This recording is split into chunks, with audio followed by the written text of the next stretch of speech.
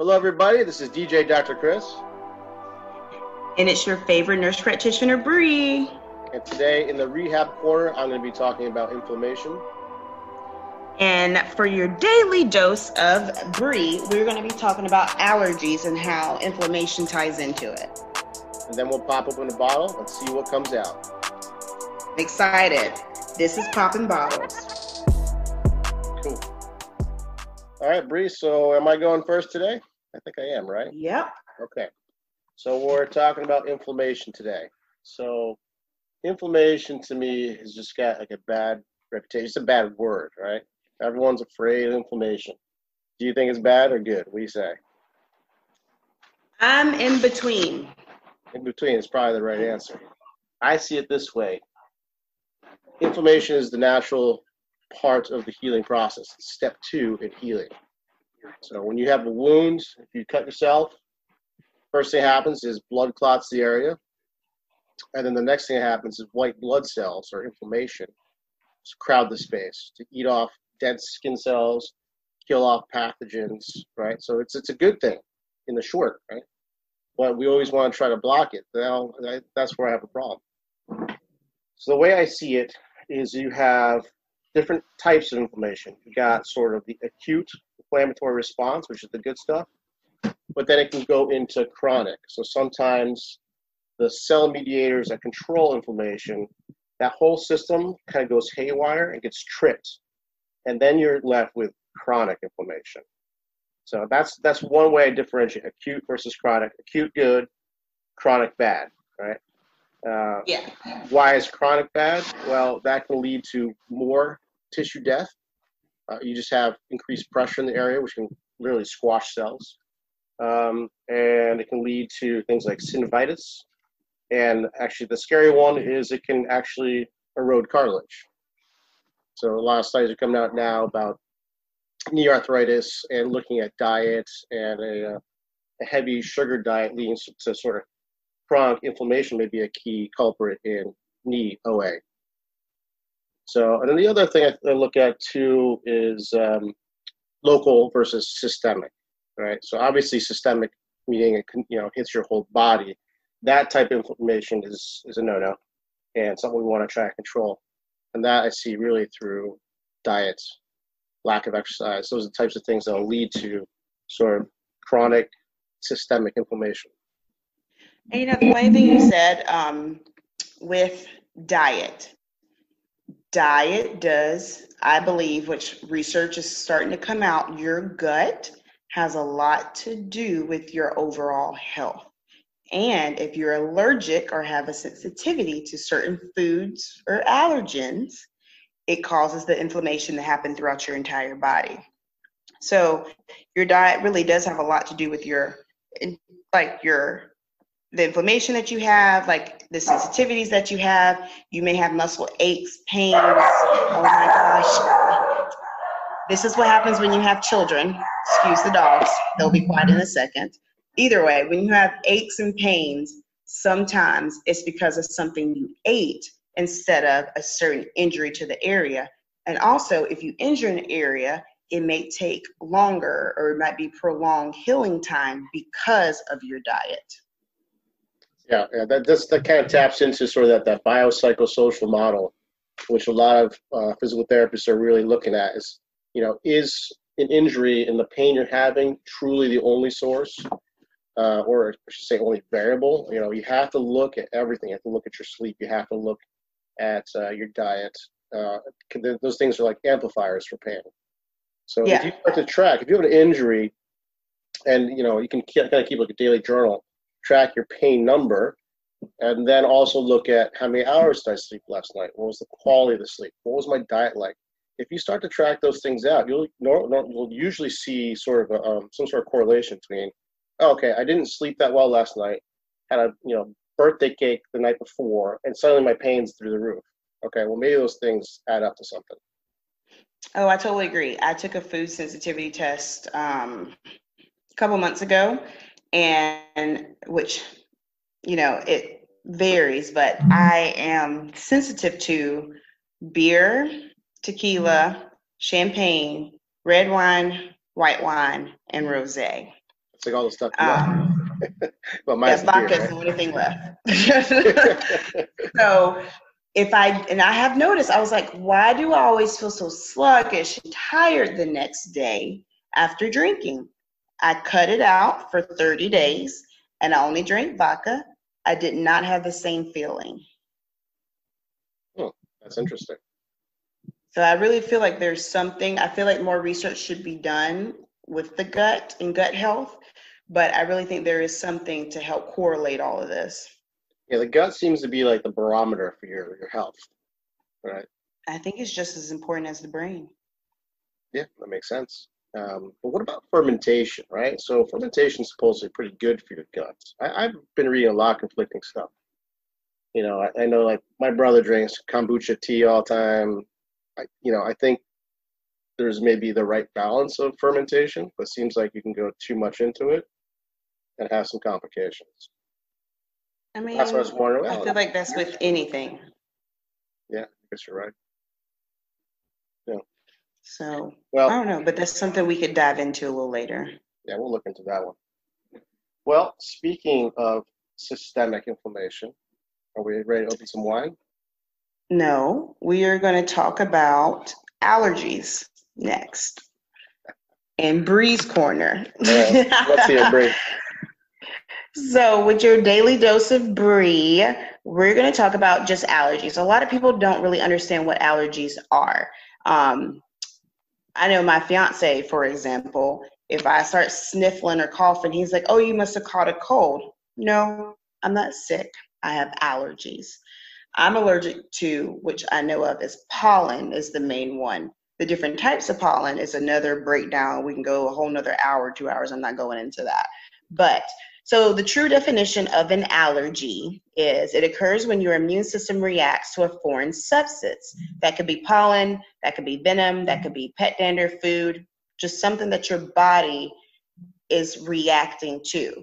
Now, your immune system produces antibodies once you have this reaction, and it tells your body that there's a particular allergen that may be harmful. And that is why you have the different symptoms like skin inflammation, sinus inflammation, or digestive inflammation.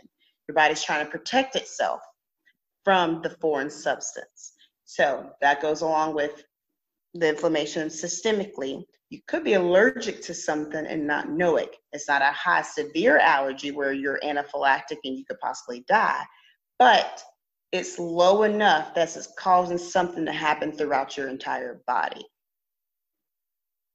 That's interesting. There's a company. It's funny that we took an allergy test. Did you get your results on the allergy part? I do. But see, this is what gets me. So this company, we did a finger prick and it was sent to a lab, and the company's called Canyon MD. And for the most part, I feel like it said all my allergies were correct. So I'm going to read you off some of mine, and then I can read you off some of yours if you want to. Yeah, I'm dying to know. So it says I'm allergic to tree pollens, which, like I said, I know I'm allergic to pollen. It wasn't really high, but it was pretty moderate. So some of the trees I'm allergic to are cottonwood, birch white, and then it says Australian pine, which is probably nowhere near here. And then there's another one called maple pollen, pecan pollen, queen palm, just different trees, grass allergies. It's so funny because if I sit in grass, I break out in hives. So like I knew some of these were going to come back positive. What did shock me was this. If I get bit by a mosquito, I legit break out in hives. Like the mosquito bite isn't this little cute little pinpoint. It's like swollen all over my body. And it doesn't show a mosquito allergy for me on here. It does say fire ant, which the same thing happens with fire ants, honeybees and wasps. I'm allergic to those. So that's good to know. And I have a milk allergy, which I already knew because I'm lactose intolerant. So I'm supposed to stay away from milk, but I eat cheese like on a daily. So that it's just, I'm just pretty much killing my stomach which is worth it sometimes for pizza. But those are my main ones. Most of them I already knew, but it was nice to see some other ones that I didn't know that popped up, you know? And this is all through that finger prick COVID tests, right? Yes, the COVID test from Canyon MD. So all that is through them. You mentioned Australian pines. I do think there are Australian pines here in South Florida. I know, like Pembroke pine. Yeah, well, I can't remember if it's Japanese or Australian pines because they're invasive to Florida. And I believe like Pembroke Pines, Florida, that's over the East Coast. There's a whole area just loaded with all these like dying pines, and I think they're Australian. Maybe wrong. They may be Japanese. Oh, well, that would be interesting because, like I told you, I've only lived in Florida for September will be 2 years, so I'm not used to all the trees down here. It could be. It'll be interesting to see. I'll do some research on it. Do you want some of yours? Yes. So for those of you listening, I took my COVID test last Monday, and I'm negative. Correct. That's all I know so far. But through the antibody testing, we're going to find all these allergies. So let me start off by saying I did an allergy test when I was in high school, the one where they do like lots of little injections on your arm. And it turned out back then I was allergic to grass and turpentine, of all things. So that's the only allergies I had. Really? Yeah. Well, we're both allergic to grass. Yeah. Well, the interesting thing is, so I had like sort of chronic bronchitis. I think it was my sophomore year in high school, and I was trying to play hockey, and I was coming off the ice coughing all the time. So my parents took me for this allergy test. I was having migraines too. And it turns out turpentine was the big one because we had just moved into this new house, like newly constructed house. Apparently there was turpentine in the wood. So we moved out of the house, and it cured my bronchitis.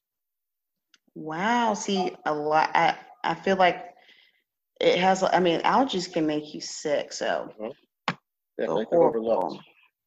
Okay, so lay out. Okay, so for you, you have a low allergy sensitivity to cottonwood, birch white, and what did you say? Acronym? No, turpentine. Turpentine. Well, you have acronym. I have a what? Pecan pollen, red birch, hickory, Virginia live oak, and you have a lot of allergies to grass, like Bermuda grass, June grass. There's one I can't even pronounce, which that'll be all right. You're allergic to cockroaches, dog hair. Really allergic to cockroaches? Mouse hair. Wait, did you say dog hair? Yeah. Does it differentiate between short or long? Is that even a thing? It just said dog. Yeah, I'm surprised mine didn't say dog as well, but it said dog. You're allergic to garlic. What? Well, I'll just deal with that. It's a very low allergy, but it still showed up. Wow. I didn't even know that was a thing. You're allergic to barley, corn, buckwheat, soybean, wheat grains. So you probably have a gluten allergy, but you can have oats. You're allergic to almonds. I'm also allergic to almonds. That showed up on mine, which I already knew that because this developed later on in life for me. I was at work and I bit into an almond, my throat started closing up. I was like, no more almonds for me. But yeah, you're allergic to almonds, peanuts, mustard seed, walnuts. Oh my God. And you have the high allergy to milk. To milk? Yep. Whoa. This is like kind of mind blowing for me. You're allergic to mosquitoes, honeybee, fire ants. Bees. I feel like I developed that one. Remember that period where I was just getting stung like crazy in my yard? And I told you to stop before you die? Yes. That's what I was like. I was like, you're going to die. Yard to kill me. That's it. Wow, that's kind of a lot. I had no idea. I mean, I eat a ton of cheese. I love cheese. I know, that's what I said. You have a higher allergy to cheese than I did. I hate cockroaches. There's only one thing that makes me scream like a girl, and it's cockroaches. So that checks out. I scream, but I suffocate them. I put something on top of them so they can't move, and I like a week later, and they're usually dead. How do you suffocate a cockroach? You put it underneath like a cup or something. That seems like a really long process. Why don't you just step on them?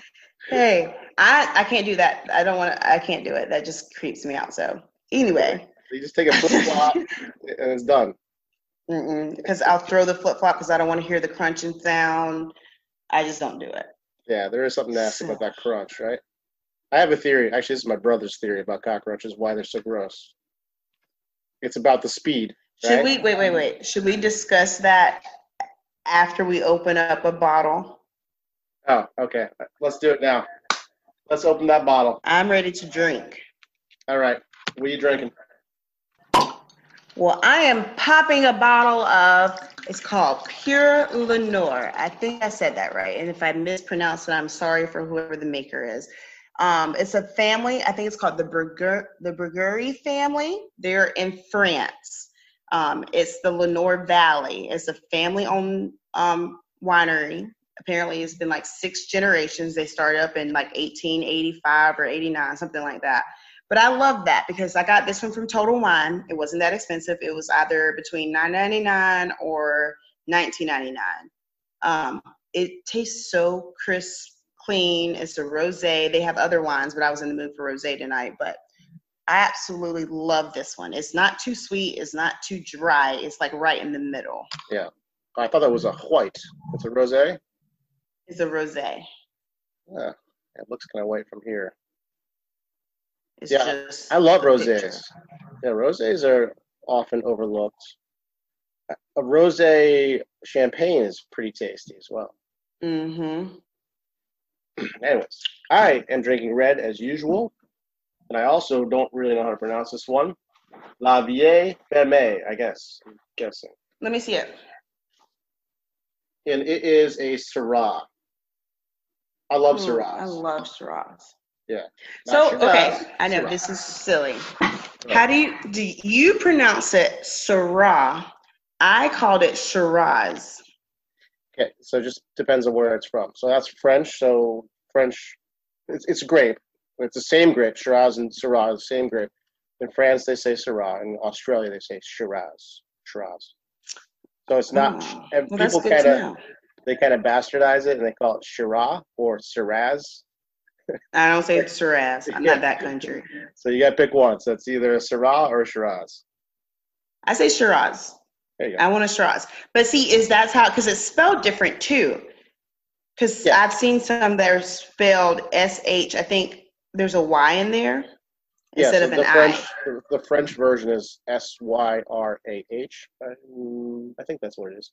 And then Australian is SHIR. What your bottle says is on the bottle. It actually, I only know this. It was a gift from my father, and he told me it was a Syrah. I don't think it even says it here. Let me take a quick look. Wow. Yeah, it doesn't say it. Well, so that's a red blend. Well, the French tend to emphasize trying to fool the people. Right, so that's like Americans, we classify everything by the grape. It's a Merlot, it's a Cab, whatever. Whereas the French really, classify things, based on where they're from. So it's not like they don't really advertise. It's a Syrah, because they do a lot of blends in general. So it just you know the region, and you tend to know what grapes are in it based on the region. But anyway, Syrahs, I love them. They're usually a little peppery. The only kind of wine's got a little bit of spice to it. Usually medium-bodied. It can hold up to like a nice steak au poivre, which is like one of my favorite things in the world. So yeah, it's tasty. So I'm loving this one. Perfect. All right, so go back to your theory of cockroaches as I vomit. I have to give my brother credit because he really came up with this one. So I mentioned it has to do with the speed, right? It's scurry. If there's one word, it's scurry. That's what's gross about them, right? Because beetles, they kind of look like a cockroach. Sometimes I'll see a cockroach and I'll be like, is that a beetle or a cockroach? It's hard to tell until you see them move, right? A beetle moves real slow, and therefore it's like almost non-threatening. When you see a cockroach scurry underneath your fridge, it's disgusting. I think all bugs are disgusting, but I know we need them for the circle of life. Well, cockroaches are fast, right? There's very few insects that are as fast as a cockroach. Not as fast as me. I've caught a couple. Like a centipede is pretty quick, and they're kind of nasty too. So I think it's really Yeah, the they're crawling nasty. ones. The flying ones are different, but the crawling insects, it's all about the speed. Well, that's a good theory you and your brother came up with.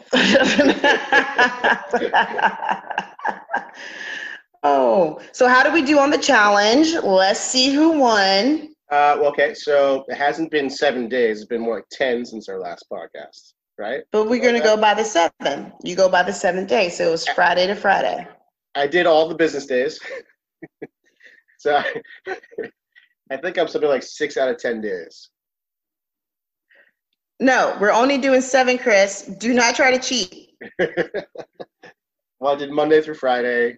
We'll call it 5. All right, we'll call it 5. 5. Okay. We'll call it 5. So I did Saturday, Sunday, Monday, Tuesday, Wednesday, and then Thursday I did not do it, and Friday I did not do it. So we did a tie. Because Thursday and Friday, I'm not going to lie, I just drank. But the other days, I did. It was, so what'd you think of it? I mean, that's not really something I do, is like go for walks. I love it. Like, honestly, I think it helps clear your mind. You sweat out a lot of toxins, and I think it's a good refresher. Yes, and Juliana joined me. For those listening, Juliana is my wife. Every day she joined me, and I was just telling her today, I was like, I think these are really good for a relationship. You know, there's no phone. I think so too. There's no TV. There's no distractions. We're just talking to each can other talk. normally, like Yeah. humans used to. That's great. And we're also getting to know the neighborhood pretty well too. And I just think it's very intimate in a way because you're just outside with nature, talking about life, just like in general, with, like you said, no distractions. And like Mike is my fiance. Like he only went with me one time. He was like, I'm not into this. So, but like when we did go, it was pretty good. Like we challenged each other. Like it helps me focus when he's like going faster than I am because I'm a little slow, and then it makes me want to push myself. And then like just if I'm not keeping up, he motivates me to keep going and not want to quit. So I feel like that's really good. Did you run any of it, or was it all walking? Oh no, I walk run. I have a wedding in October. I have to burn some of this fat. Gotcha. Keep forgetting. Your daughter's in it, so please don't forget. So that's a good conversation too. Maybe we save the podcast for it, but walking, you're going to selectively burn more fat than running. Not necessarily true. I do a walk run. So my heart rate increases, and then I slow down for it to decrease. And then I increase it and slow down. So that way it burns the fat before it burns fat energy before it tries to burn the muscle energy. Okay, so you're trying to stay. So I won't be skinny fat. I want to be toned. But you're trying to stay in that aerobic zone. Is that the idea? Yeah, or increase it a little bit. You have to increase it a little bit. Yeah, well, but then I don't burn myself out where it's just like constantly running. Because if you stay at a constant heart rate, your body gets used to it, and then it doesn't do what it needs to do. You have to walk longer for a longer period of time in order to burn what I want to burn, the fat. So if I run a little bit in between, it helps speed up the process, kind of like HIIT training. Yeah, it's like mini HIIT training. Yeah, we just increased our tempo every day. But I mean, part of that's just been, it's so hot right now. I just did not want to run. Nasty. And it I is run so like nasty right now. Like a Clydesdale when I run. I sweat. It's nasty. And then I jump in the pool afterwards because I'm just like, I got to cool off. Yeah, we did the same. Yeah, but it's been good. So what's the next challenge? All right. So the next challenge is going to be... Because I have an idea, unless you have something. Oh, well, then you can choose it, and then I'll choose it next week. So let's keep the challenge going. And just add another half mile or mile?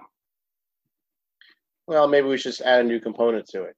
Okay, like what? So, well, maybe I could start walk running. Well, I guess that's not going to challenge you because you've been doing that. But maybe we should add in a different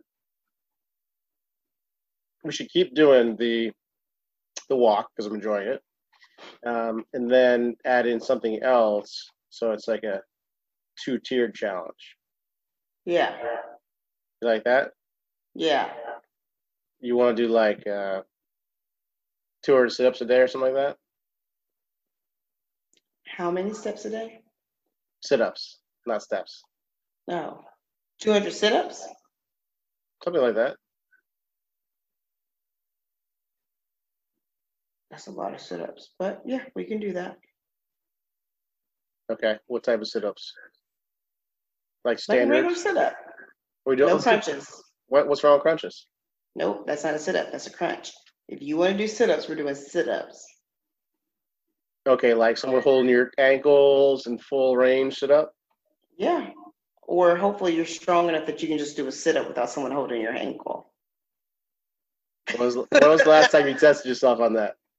I do sit-ups at workout. I have a trainer, so I work out like 2 to 3 times a week, and we do at least 60 to 80 sit-ups in the workout. So I was like, fine, let's do this. Is he holding your ankles? No, I just do it on my own. My feet don't come off the ground. Like elbows to knees sit-ups? Yes, sometimes I have a 10-pound weight, and I sit up with it. You know, I read an article the military has stopped doing sit-ups because it's quote-unquote bad for you. You risk disc herniation. That's probably why my back hurts now. It's not why your back hurts. I think, you know, there's this whole movement phobia thing in this American culture that I just don't get. I disagree with, you know. I can't see why a dude in his 20s should be afraid to do a sit-up. That's like saying, don't get up out of bed. I think they're thinking about the repercussions later on in life.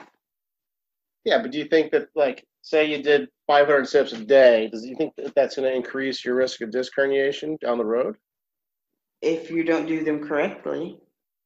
Well, I mean, okay, there's truth to that. Like, you can do anything sloppily. I mean, you could do a bicep curl wrong and injure your calf. You know what I mean? Exactly. Right. So let's just take the form thing out of it and say, okay, everyone knows how to get out of bed and do a sit-up, right? That's what getting out of bed basically is. Do you really think that's going to, I don't know, risk discrimination? That's another bottle. Well, I'm drinking a Magnum right now, so I got 2 over here. See, I was like, I need to get another bottle if we're going to go into another rabbit hole. All right, we'll save this conversation. All right, so we'll just go to, let's just say 100 classic style sit-ups, hands by ears, not behind the neck, right? Okay, or prayer style. We can do prayer style. Yep. Well, no, it's going to be more of a crunch. So we'll do hands by ears, full range of motion to the knees, sit up, 100 a day. 100. Yep. You can break it up as you see fit. You can do 3 sets of 33 1/3 or 4 25s. Yes, 4 25s a day, along with your 2-mile walk or walk-run. Okay. Challenge accepted. Yay. Cool. So I think that's it for this week's podcast. Next week, we will be going into some different information, talking about some cool things. I really feel like we choose what's happening in the world right now to talk about. So we'll see what happens in the next coming days with everything. Yeah, it feels a little bit weird to discuss like a meniscus tear during a COVID crisis. Right. So I'm sure our topics will change as this pandemic eases. So we'll call that a wrap. Until next week, this has been DJ Dr. Chris and your favorite nurse practitioner, Bri. This is Poppin' Bottles. See you next week.